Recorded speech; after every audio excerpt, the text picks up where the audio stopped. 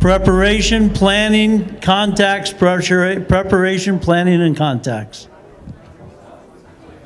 I've got a little analogy that I use. You know, fishing is if you're not a fisherman, it's sometimes a hard game to understand. And if you can relate it to something, a lot of people understand golf. Why does a guy like Greg Norman, whoever, Ernie Els, being South African, Tiger Woods, why do they have so many hole-in-ones? Is it luck to get a ball that big and a cup that big from 200 yards?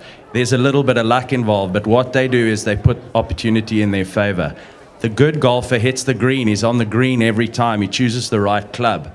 He's got a good caddy. Fishing's the same. You've got a good team around you. You fish the right bait. You fish the right hooks.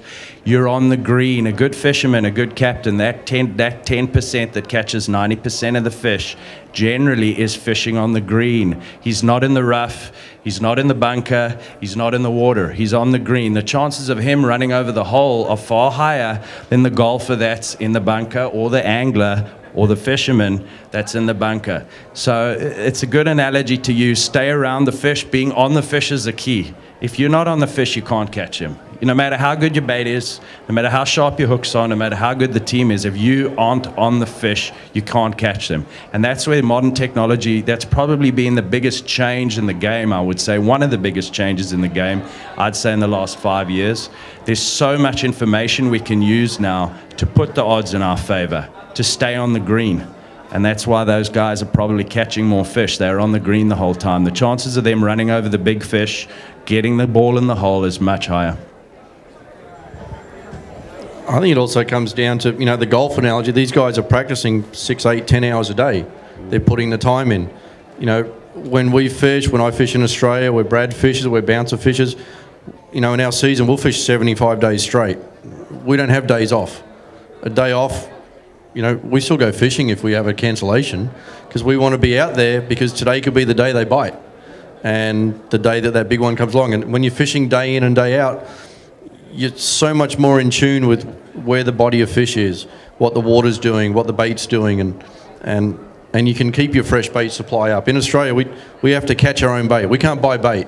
So we bait fish every day, catching mackerels, tunas, wahoos. If they're not too big, they go on the table. If they're small, they go out as a bait. So I point out one thing. What he calls bait, we call a great day of fishing. Yeah, that's true.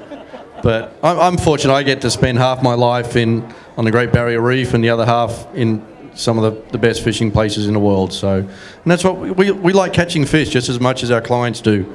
And probably we like catching fish more than our clients and bosses do. And if we're not catching, we're grumpy. And we want to go catch fish more than they do. They're happy to just have a good day out on the water and catch some fish. When I fish, I want to catch more than anybody else. And I want to catch in Australia, it's all about size.